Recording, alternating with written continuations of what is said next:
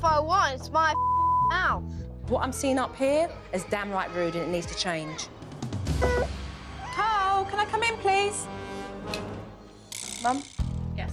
Cole, as expected, wanted to push past what was being said and kept the door locked. If these children are not prepared to listen to you, then you have to make a stand and take the locks off the doors. That way that they know they cannot control the situation by using a lock on a door. So, Mum, you're going to pop the lock with this. So I got the power drill out. I'm not having none of it. So the locks came off. And there was this kind of empowerment from Mum. You show Mum that you can leave your door unlocked, then the locks can go back on the door again. I just want you to leave us alone.